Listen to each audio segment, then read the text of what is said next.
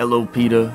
Welcome to Spear Pillar. That's right, folks. I'm up here on top of the beautiful Mount Coronet, surrounded by beauty, by the way, trying to stop the sinister Team Galactic from enacting their evil plans.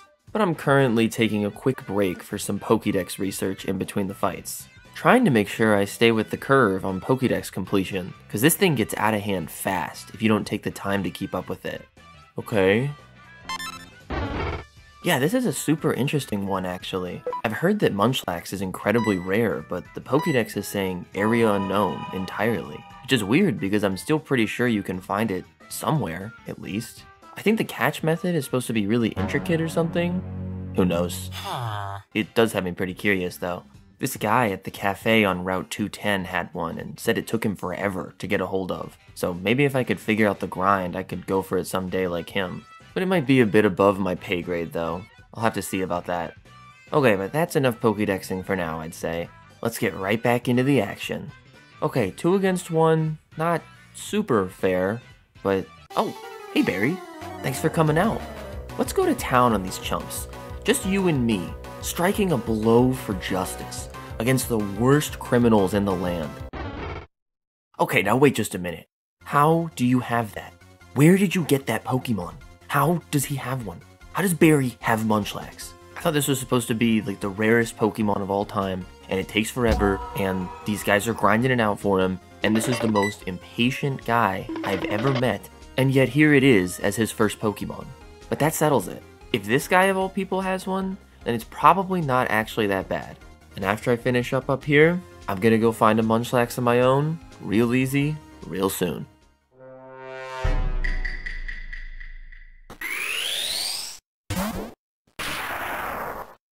That was vaguely my line of thought in 2009, playing Pokemon Platinum for the first time. Completely unaware of the uphill battle I was soon to be in for.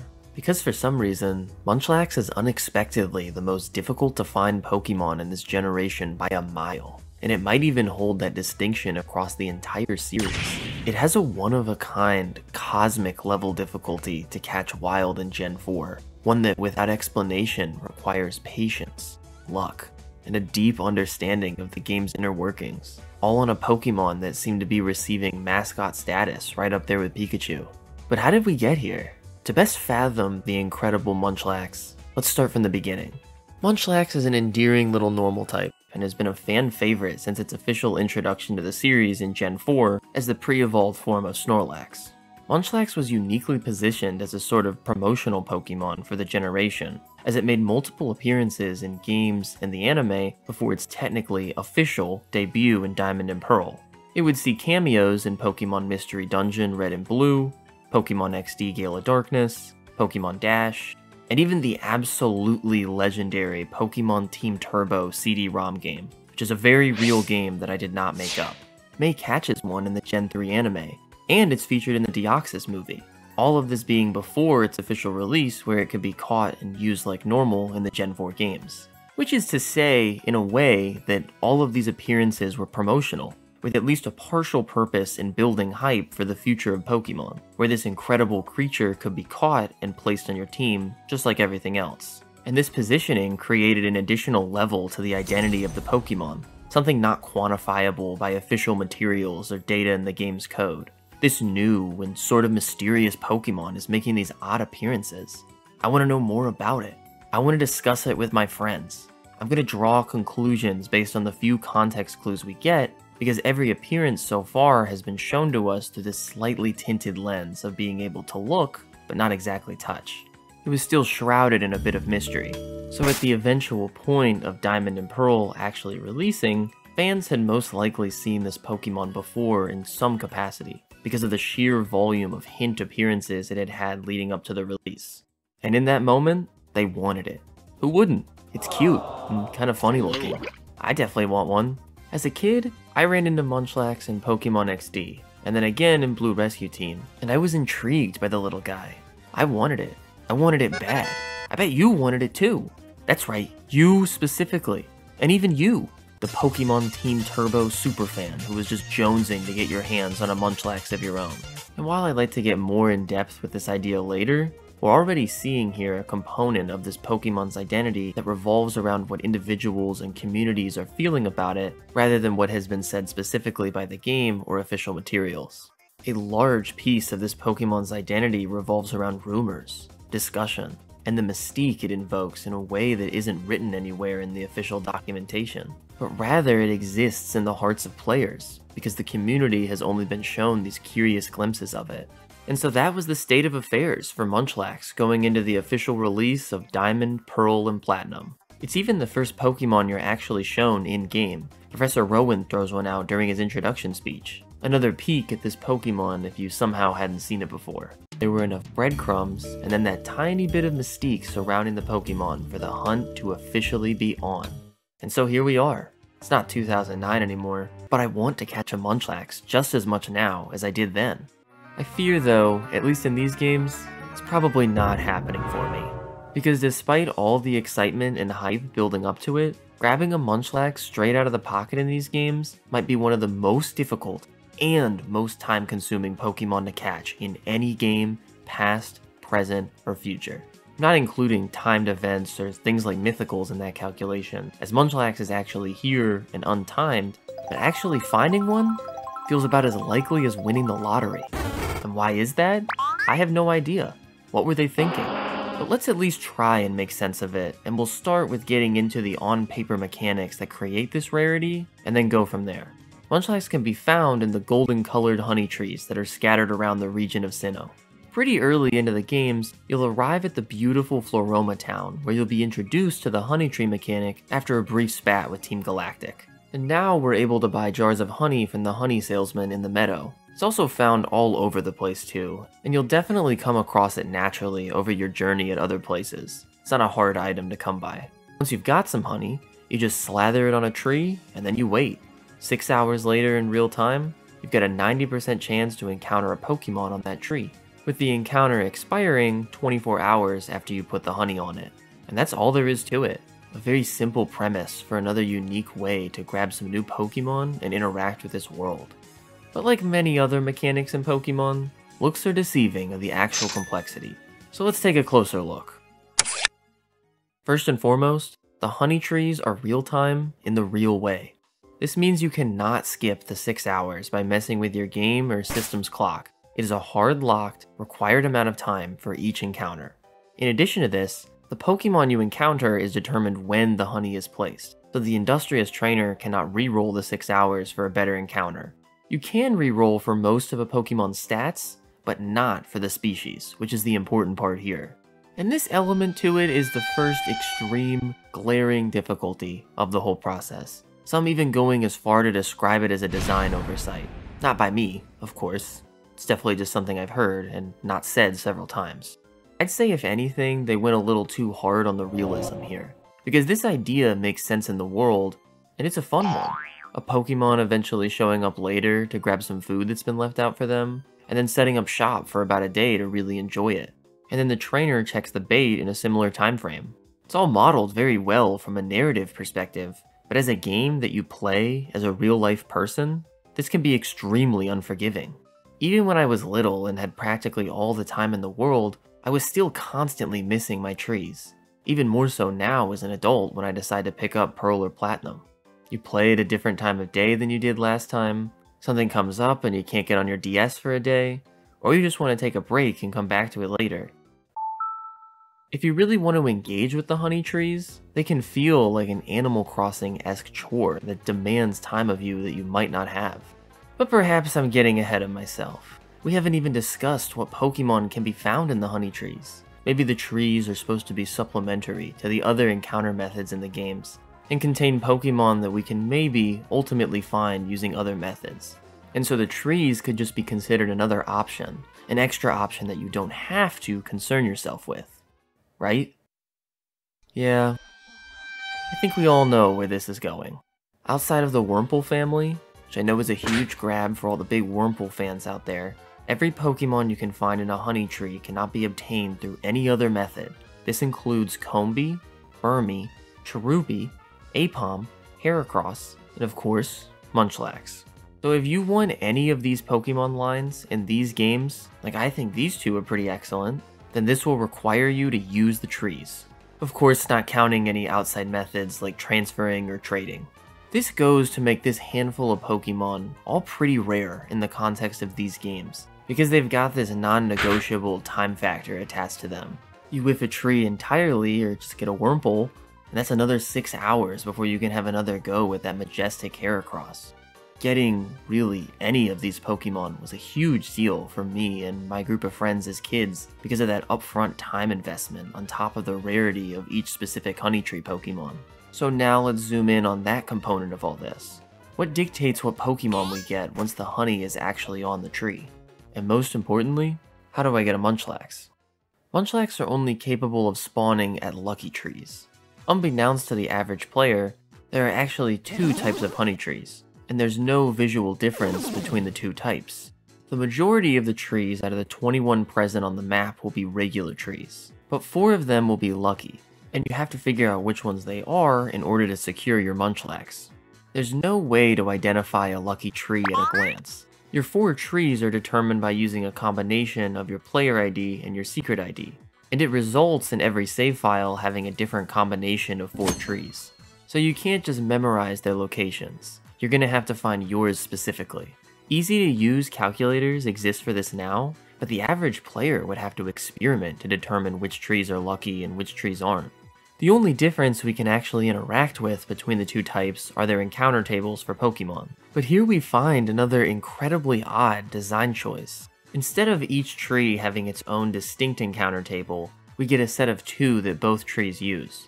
But the lucky trees pull from the better table 70% of the time, as opposed to the regular trees only 20% of the time. But both are still possible, and there's a decent bit of overlap between the 2 tables. So determining a tree's type purely by my own experimentation isn't something I could do with just 1 encounter, because there's a chance I got lucky on the bad table, or the composite chance that I got unlucky on the good table. But then we also need to be careful about our methods, because if you immediately put honey in a tree after an encounter, it has a 90% chance to select from the same table as that most recent encounter, the other 10% just picking randomly. This aspect actually can be helpful in the experimentation, as you could maybe narrow some trees down quicker, but it's another under-the-hood mechanic that can severely burn the player who unknowingly gets stuck looping the worst encounter table. All in all, the only way forward here would be carefully going for a plethora of honey tree encounters, and then taking notes over a very long period of time. And then maybe using a tiny bit of math to eventually narrow down which of my trees are lucky ones. But after that, we can only hope and pray we actually encounter the Munchlax, because this is the part where we just roll the dice and hope we get lucky. But how lucky are we actually talking here? Because certainly Munchlax can't actually be that uncommon once you have the special trees nailed down. There's no sensical reason for them to go any further than that. Things are already difficult enough. And you would think, but that's just the cherry on top of this nonsense. At any of the 4 lucky trees, Munchlax is a 1% spawn. A single percent. With an unnegotiable 6-hour cost to check one of those encounters. And it only even procs on about 1/5 of the possible trees. This is actual lunacy. I've got a 20-ish% chance of getting the right tree, a 6-hour wait, and then an insulting 1% chance of actually getting the Munchlax if I was able to figure out that initial 20%. I know it doesn't exactly work this way statistically, but if I just threw honey on a random tree, we're in a ballpark of a 1/10% chance. And for those of you playing at home, you'll be right to imagine that we're reaching similar odds to getting a shiny, which is unbelievable for just a regular Pokemon. But I almost find this crueler in a way, because if I'm not using the calculator, I could possibly be banking on the wrong trees, and then I'd have a 0% chance. It's just downright nutso. Such low odds on something you have to experiment for, coupled with a forceful time requirement? I dare say even that it's outrageous. Not to mention that the player is given virtually none of this information by the game itself. Munchlax's Pokedex entry goes as far to state, area unknown, and the information given to you in-game is scarce. The information regarding the tree types and the encounter tables is found in the Platinum Guidebook, but that's the extent of the information you're gonna get without going into the game's code. The gag here is that you get just enough information to know that it's out there and that you can look for it, but you get no guidance or advice on how to go through with that process. So the average player is wasting even greater amounts of time because they don't know how to look for the encounter. I've certainly never found one. In a very early stage idea for this video, I thought I might try and muscle through hunting one without using the calculator, see if I could model that experimental process. But I fear that the time requirement could have me working on it in vain for weeks, months, maybe even in the area of a year. It's just grueling work, even more so with any real life responsibilities. So I think I'll be okay with not having one. I do want it, but there's just not enough time in the day for me. Maybe someday way down the road. I'm not happy about it, but it is what it is, and I'm mostly to terms with that. So there's really just one question left here on the table. How in the world did Barry get one? Barry probably takes the cake for the most impatient Pokemon character in the entire series. It simply doesn't make any sense for him to have a Munchlax once you've gotten down everything it would take for you to get one. The name of the game is patience, something Barry does not possess. The patience required to grind through this hunt would test the saintliest of sages. So frankly, it's infuriating that Barry has one. Similarly to his advice on becoming the ultimate Pokemon trainer, just don't get hit and hit every move, obviously, he embodies a couldn't be me type of attitude, and when paired with his constant rushing around, he's just a really annoying guy. Perhaps he's always sprinting everywhere because he just has to check on his honey trees, sprinting around the region looking for his all-time favorite Pokemon. It's kind of a silly explanation, but I really like it. Complaining aside though, I do think it was a really clever decision to pair him with Munchlax here for a few different reasons. And it works really well both for him as a character, but also for the idea they're propping up with Munchlax too. That sort of mythological aspect that Munchlax has as this extremely difficult to track down creature is only further emphasized by Barry showing up with one and then not having anything to say about it. Like I was saying way back at the beginning, Munchlax's identity becomes something much more than just a difficult Pokemon to catch, because it makes you feel a certain way. On paper it's just difficult, but now with Barry, it's personal. Especially seeing it for the first time, it emphasizes all those questions you have. How does he have one? How do I get one? Why did the Pokedex say area unknown? What does he know that I don't? I can't express enough how much more mystique this Pokemon had for me the first time I played these games, because it's shown to you in this unique way, and now there's a piece of its identity I'll never be able to separate from Barry. It's almost like Munchlax picked him specifically just to get under my skin that much more. It works so well because the two characters create a feedback loop for each other. They prop up each other's strengths as obstacles for the player. Munchlax as this infuriating creature of myth, and then Barry is a worthy rival. Yeah, I'll say it, I think he's the best rival across Pokemon. And the thing that pushes him over the edge for me is this interaction. I can beat him in a fight all day long, but he's beaten me bad when it comes to this. I can mold and cry and say it isn't fair, but he caught a Munchlax, and I did not. Now of course, you very well could technically have a Munchlax by now with a lot of time or luck spent on the project, but to do it so effortlessly, not even remark on it like he's doing here, is this ultra bold statement that doesn't even require words to be powerful. He puts you down just by being here, and I consider this the highest possible behavior of a rival. He's achieved that which I never had the drive to achieve myself. It's incredible. Let's also consider what led him to getting one, because it makes him all that much cooler. The previous encounter you have with Barry before he shows up on Spear Pillar is you bearing witness to him getting destroyed by Jupiter at Lake Acuity, and he takes it really hard. He was sent here to protect the legendary Pokemon Uxie from Team Galactic, but he just wasn't strong enough to do that. Maybe it was all just a game to him before this, but now he understands the gravity of this situation. That Pokemon called Uxie, it was suffering. I'm going to get tougher. It's not about winning or losing. That's not good enough. I have to be stronger.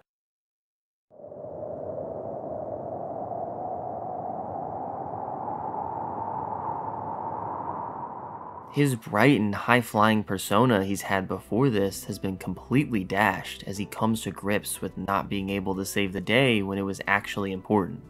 And so off he goes to get stronger, but in the real way this time.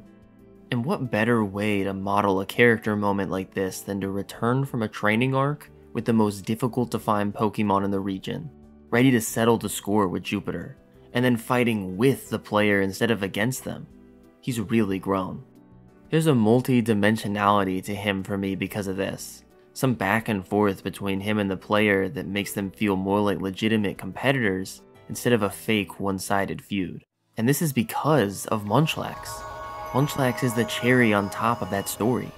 Munchlax makes Barry feel more legitimate as a rival, and then Barry makes Munchlax feel more infuriating. And so the cycle goes, round and around.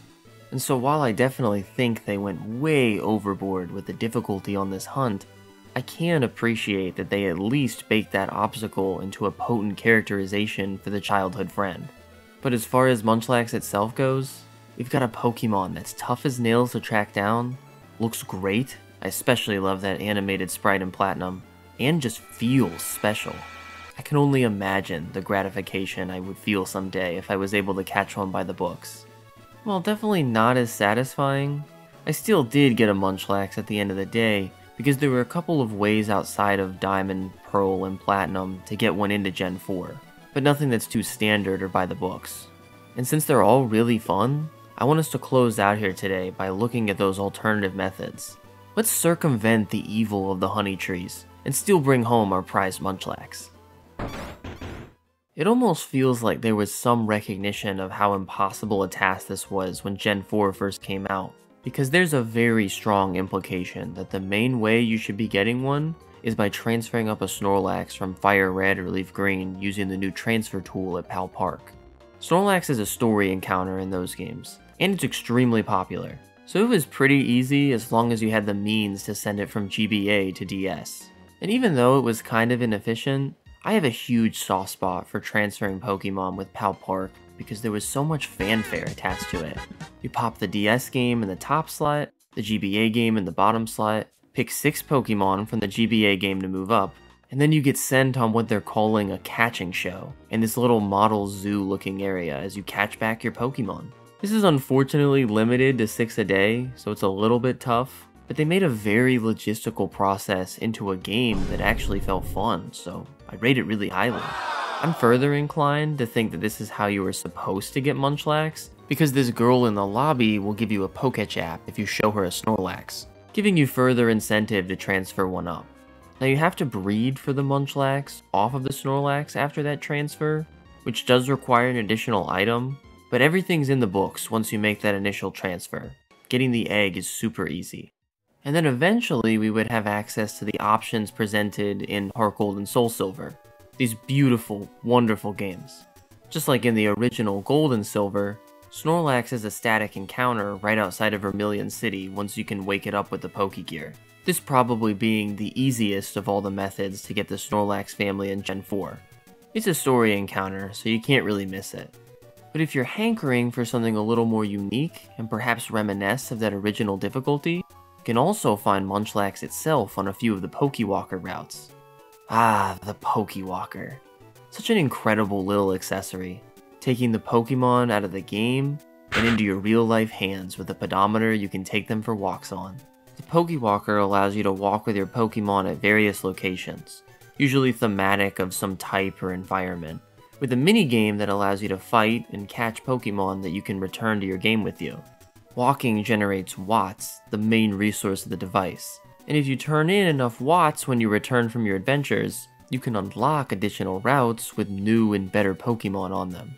And you're going to be doing that a lot, as Munchlax can be found on the final route, the Quiet Cave, which takes only a measly, just a paltry 100,000 watts to unlock.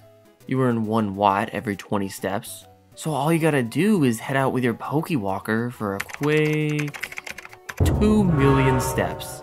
That's child's play. That seems like a really normal amount.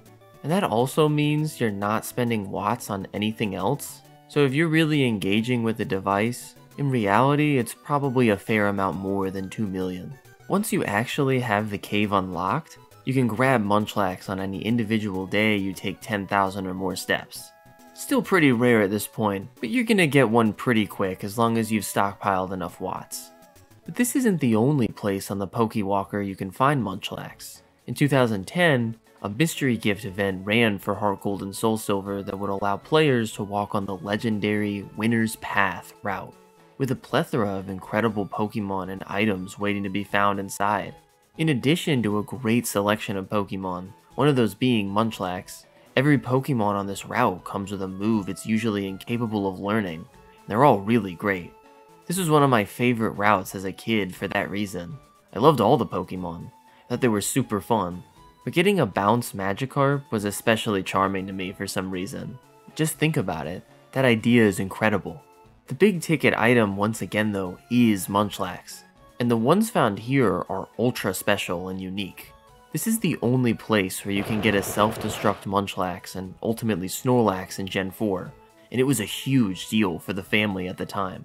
Snorlax was already threatening competitively, but self-destruct is such an incredible move for the strength Snorlax already has. It offers an extremely high damage option on top of the normal type stab given to Snorlax. Exclusively positioning it here lets the route live up to that name, Winner's Path. This is a Pokemon uniquely equipped for victory. But as the route was a timed mystery gift exclusive, there's no way to receive the distribution anymore. And you definitely don't want to look into using any DNS exploits that would allow you to access the downloads today. That would just be awful. They did a few Pokewalker mystery gifts over the course of Heart Gold and Soul Silver, and I think they're uniquely positioned as some of the best timed exclusives in the entire series, because you could keep walking on the routes after the event ended. Once you had a route downloaded, you could walk on it whenever you wanted. It was kinda like they gave you a spawner instead of a one-time access code like for Celebi or Mew. And that functionality really came into play here. Since self-destruct couldn't be transferred like an egg move, those looking for the optimal self-destruct Snorlax would need to catch a lot of Munchlax, and therefore end up spending a lot of time on the route. But this time around, the Munchlax method is tons of fun, so it's a win-win all the way through. I see Winner's Path as the end of this epic tale Pokemon told us about Munchlax across the generation. It originally had this reputation for being an extremely difficult to catch creature of legend. And even though it eventually got a distribution that made it much easier to obtain, it was still a creature of legend thanks to the exclusive self-destruct. It went from being ultra rare to uniquely ultra powerful. And so there's this curvature to the way I felt about it as I grew with the games, but that original sense of legend, myth, and desire never got lost as things got easier. That incredible identity that Munchlax built up with its original implementation never really went away, and it stuck with me after all this time. And I really don't think they've ever topped the original Honey Tree method in terms of difficulty. Munchlax and Snorlax definitely aren't hard to come across now, and even in the Gen 4 remakes you can easily find Munchlax in the Grand Underground in addition to the Honey Trees. But with perspective of the series as a whole, that core identity still remains. An unsuspecting Pokemon on the surface, but dig a little bit deeper and you find an infuriating task so difficult, it's still talked about to this very day. A Pokemon that strictly reinforces the notion that your rival actually is one step ahead of you, and has you swearing an oath of vengeance against the world's most impatient child. This is all the Pokemon Munchlax, and its legacy is unyielding. And that's all I got for you folks. Thanks a load if you made it this far. Hope you enjoyed it. Were you ever able to catch a Munchlax in Diamond and Pearl? Think there might be something out there that's harder to catch? Or perhaps you have a suggestion for the next video topic? Whatever you thought, let me know down below. For now, I've got to go check my honey trees, but it's been fun, and I'll see you all next time.